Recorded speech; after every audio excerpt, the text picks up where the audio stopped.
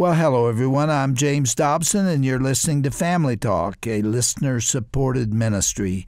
In fact, thank you so much for being part of that support for James Dobson Family Institute.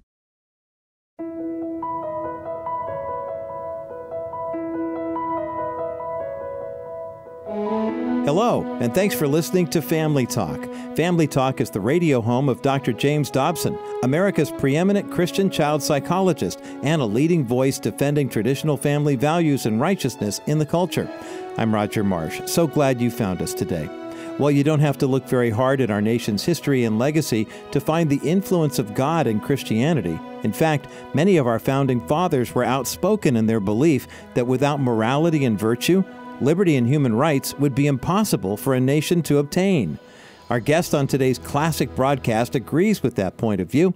His name is Newt Gingrich.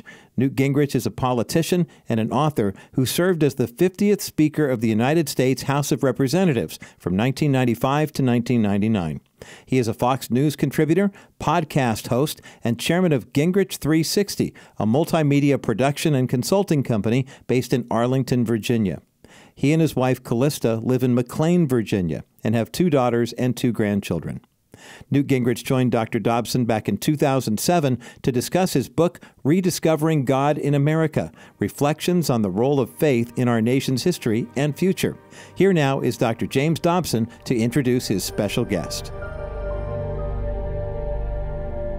We're going to place a phone call to the former Speaker of the House of Representatives, Newt Gingrich, to talk about his book, Rediscovering God in America.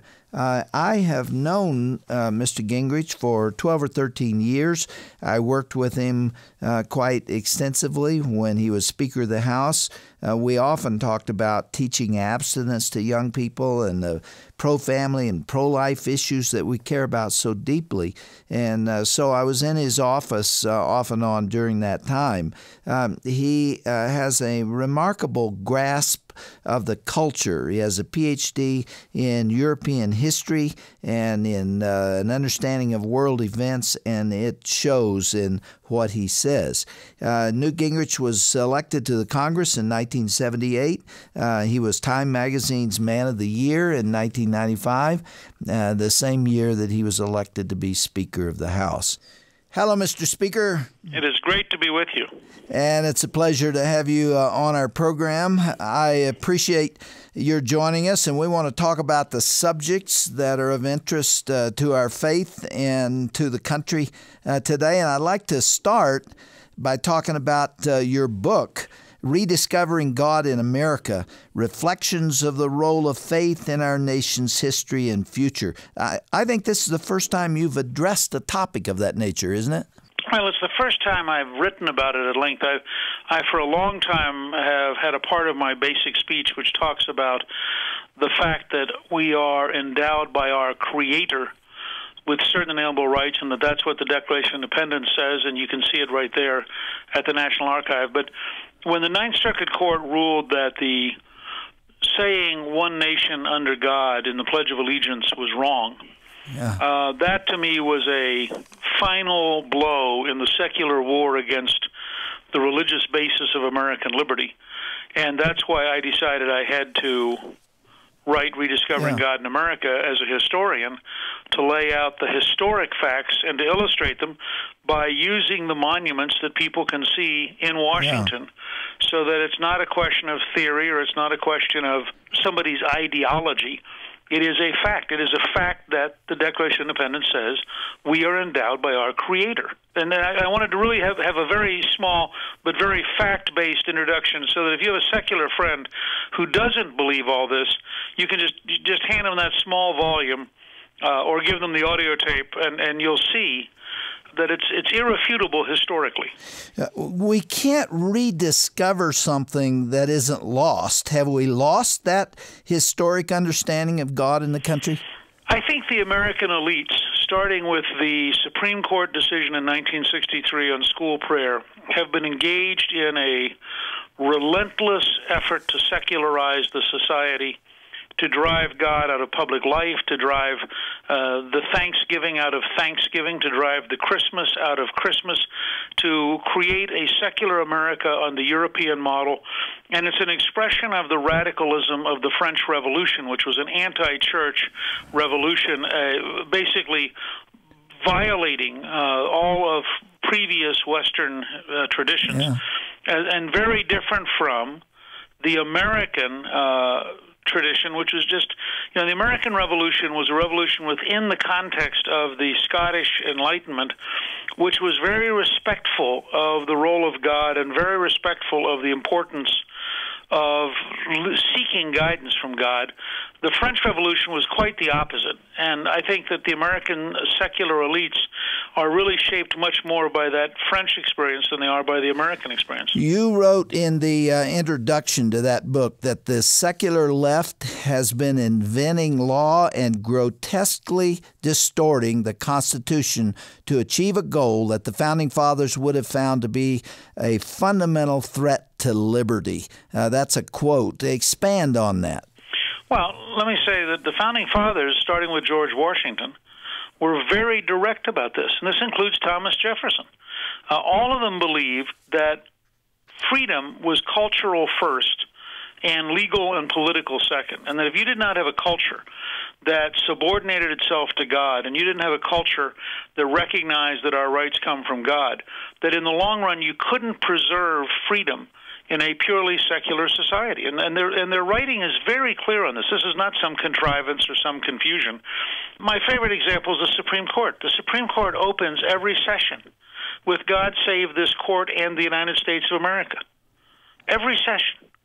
The Supreme Court has on the building, including when you first walk in, Moses holding the Ten Commandments. It appears 3 times in the Supreme Court building. How can a Supreme Court justice vote that it is unconstitutional for Texas or Kentucky or Alabama to display the Ten Commandments when the very building they're meeting in, a building, by the way, built in the 1930s, this is not some throwback to 1800, the very building they're meeting in has the Ten Commandments.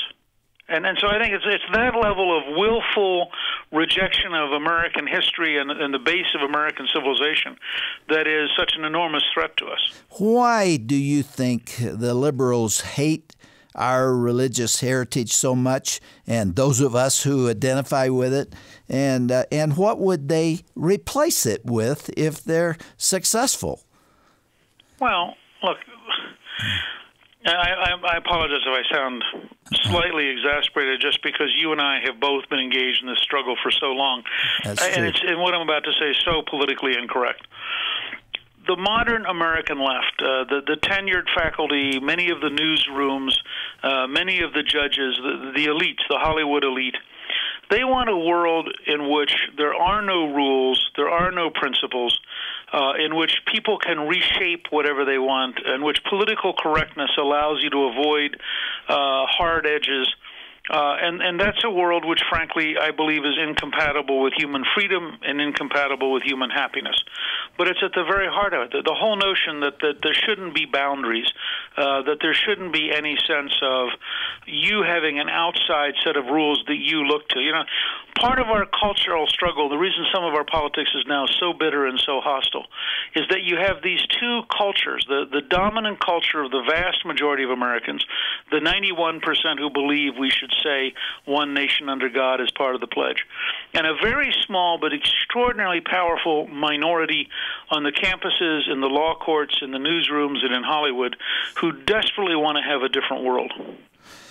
Well, you mentioned the Ninth Circuit a minute ago, which is the court that struck down or tried to strike down that phrase, one nation under God, in the Pledge of Allegiance. 91% of the people support it, yet they arrogantly tried to get rid of it. You've said, I heard you the last time we were together about 2 or 3 weeks ago, that you thought the Ninth Circuit should be abolished.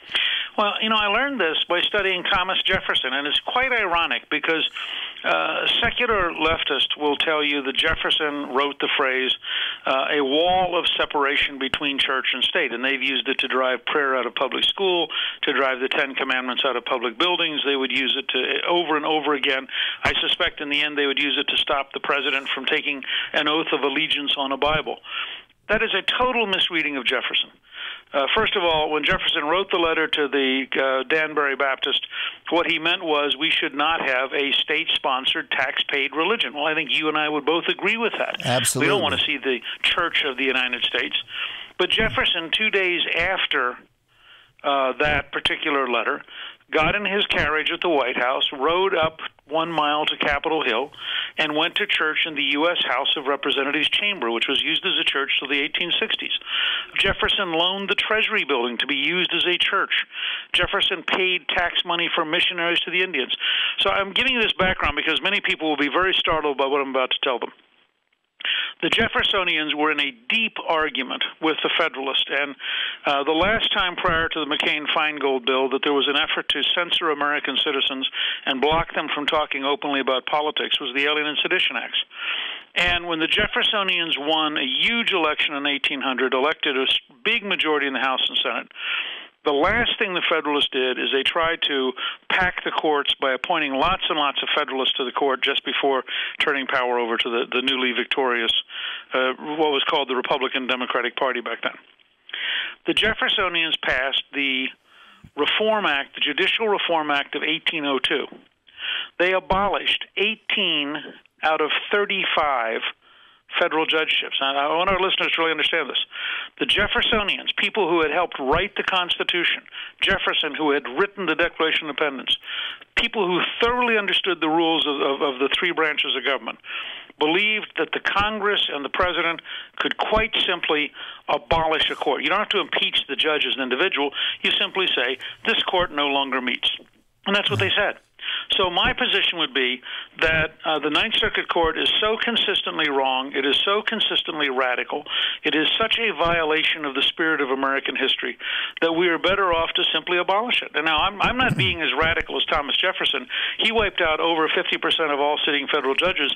I just want to take one circuit court, the Ninth, eliminate it, create a new Ninth Circuit, and have the appointment of new judges to that new Ninth Circuit. If that sounds like an overstatement to our listeners who haven't been following the rulings of the Ninth Circuit, let me give one example of it. One of the most egregious decisions that it's handed down. The Ninth Circuit ruled, just look this up, November the 2nd, 2005, that public school officials have the authority to operate completely independently of parents, and that the curriculum and everything else related to the school, not just the curriculum, is the school's business exclusively, and moms and dads can do nothing to change it or to influence it. That's the decision of the Ninth Circuit. They completely cut the parents out of the education of their children. That's the kind of stuff this crazy court does, isn't it? It is.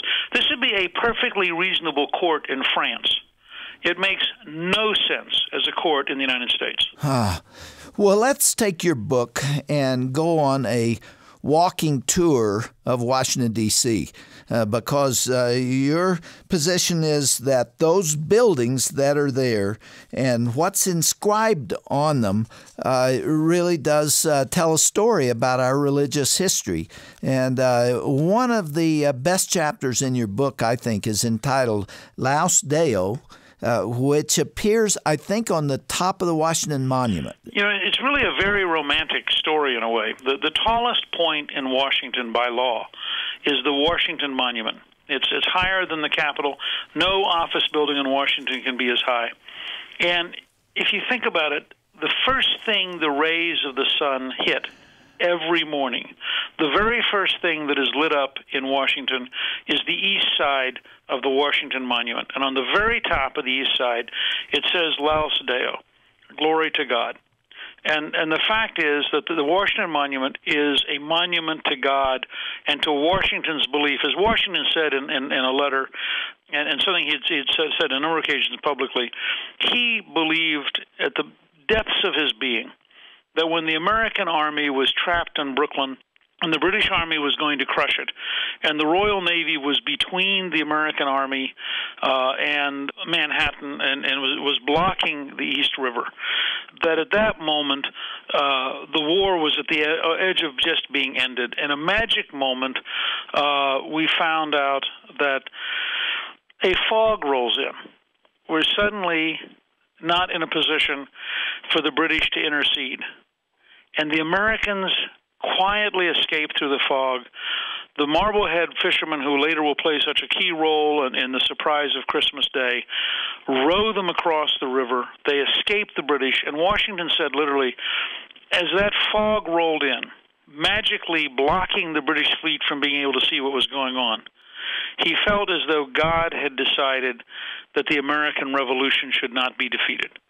Now, the Washington Monument is a reflection of that depth of personal commitment. And by the way, I must say that any of our listeners who get a chance, there is a new education center at Mount Vernon, Magic Center, which will teach you more in an afternoon about George Washington and about the magic of America than any place I have ever seen. So I just give this as background because the Washington Monument has a Bible in the foundation stone. It has actually prayers and Bible verses put in by a Chinese church in Baltimore. It has reference after reference to the Scripture. And it's really quite different than the secular folks would try to tell you. And you can't understand this. And I would say to all of our listeners also, if you do get a chance to bring your family to Washington, you can download the audio version of Rediscovering God, and you can literally take your family around and go monument by monument and public building by public building and learn of all of the various relationships between God and American leaders up through, by the way, the modern era. This is not just something back in the Revolutionary period. Franklin Delano Roosevelt, when the American forces landed at Normandy, went on radio, which was their version of television in that period, and led the nation for 9 minutes in a prayer. Mm-hmm. The president didn't just say, God bless America. He prayed for 9 minutes, because he thought it was his job as the spiritual leader of America, as the father of America, as the person picked to lead the American community, that it was his job to bring all of us together at this historic moment when so many young Americans were risking their lives. For those listeners who joined us late, we're talking to former Speaker of the U.S. House of Representatives, Newt Gingrich, about his book, Rediscovering God in America. And it's a very inspirational book containing the kind of information we just heard about. I want to say, Mr. Speaker, what a shame. What an outrage it is that America's school children are not taught history in any meaningful way. They're so busy teaching a lot of the junk, and this is the source of our liberty. And even if it is taught, then the concepts are often distorted and emphasize our faults and our failures and our fiascos, and certainly nothing about our religious history. Well, and the fascinating thing is that our religious history is our political history. For example, as I'm sure you know, the Liberty Bell is called the Liberty Bell because long before it was used to ring out liberty on July 4th, 1776, it was called the Liberty Bell because it has around the top of it a quote from Leviticus about letting liberty ring across the land. You cannot explain America. And then this is my core argument with our secular friends. You can't explain America without understanding this. I have a good friend who, to give you a parallel example, a senior leader in the Reagan administration, a man who ended up having deep trouble with alcohol, finally went to Alcoholics Anonymous, changed his life, dramatically gave him a meaning, gave him support, allowed him to recover. And several years later was explaining this to a senior federal official who said, that is a terrific program. And it's a 12-step program, and the first step says you have to subordinate yourself and acknowledge that there is one greater than you and that in the end you are dependent on that one. You're not an individual who's on your own. And the federal official said, if you could skip that first step, we could fund the other 11. And he said, and he looked at the guy and said, I don't think you understand what it is that makes this work. Well, I would say that about America. If you take away the Declaration of Independence, and we grow up 2 or 3 generations in a row that do not understand that they are endowed by their Creator with certain inalienable rights, among which are life, liberty, and the pursuit of happiness, not the achievement. Our time is getting away from us. Let me ask you for some very quick numbers, okay? How many times is God mentioned in one form or another in the Declaration of Independence? I think it appears 5 or 6 times, both as Creator, as Supreme Being, as the law of nature and nature's God. Yeah. How many times is God referred to in the Jefferson Memorial? There are 4 different quotes, all of which cite God, of which I think the most powerful is, I have sworn upon the altar of God eternal hostility against all forms of tyranny over the minds of man. And I think I always tell my secular friends, tell me what you think Jefferson meant, altar of God. Well, we get a very different interpretation from Barry Lynn and the Americans United for the Separation of Church and State. How about Lincoln's 2 inaugural speeches as they show up in the monument?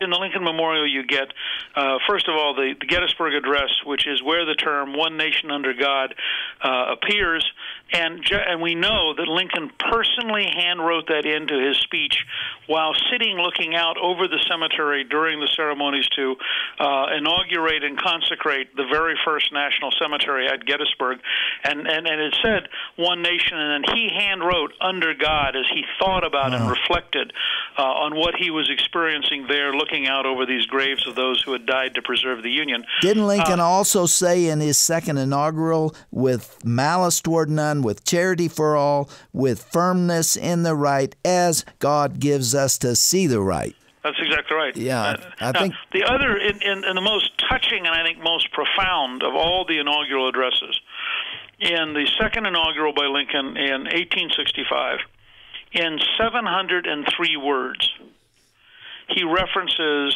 God 14 times, and he quotes the Bible twice. Now, how are you going to explain Lincoln, and how are you going to explain the preservation of the Union if you refuse? And if you were to go into a typical history classroom of almost any public school in America and say, "Let me read you this perfectly secular speech. This is an inaugural address by a president of the United States, not a theological document. Now explain to me what you think these 14 references to God mean. What do you think these 2 quotes from the Bible mean?" And that's why it is impossible to describe and explain America if you insist on doing it in purely secular terms. You said that it is impossible to walk through the National Archive building in Washington without finding God. That is exactly right. And it's impossible to walk through the Supreme Court. And it's impossible to walk through the U.S. Capitol. That's why we did Rediscovering God in America the way we did. This is a tour book. And when you take your most radical secular friend, get him to go to Washington with you, walk through the city, and at the end of that tour, look him in the eye and say, what country do you think this is in? Mr. Speaker, we're out of time. I just want to thank you for being our guest. I appreciate this book. I appreciate your setting the record straight on something that's extremely important to us and to millions of people with a very strong Christian faith across this country. And I do look forward to talking to you again. For the benefit of those, again, who joined us late, we've been talking to former Speaker of the House, Newt Gingrich, about his book, Rediscovering God in America.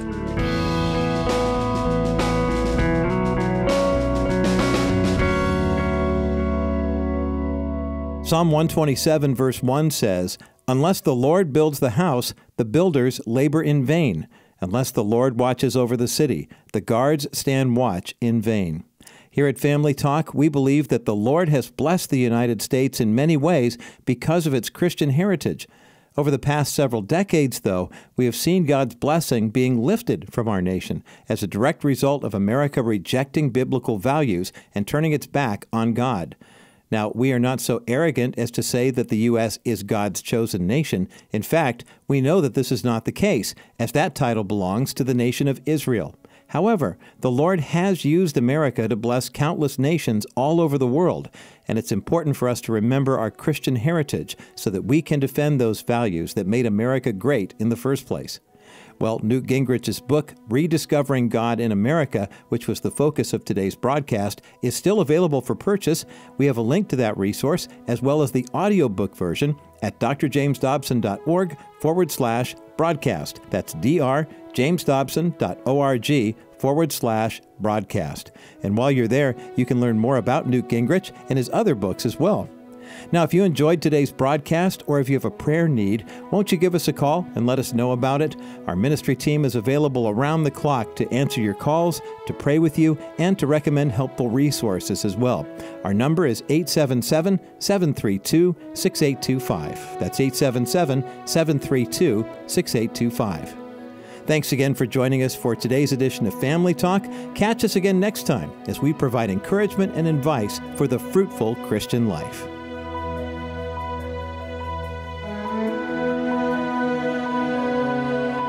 This has been a presentation of the Dr. James Dobson Family Institute.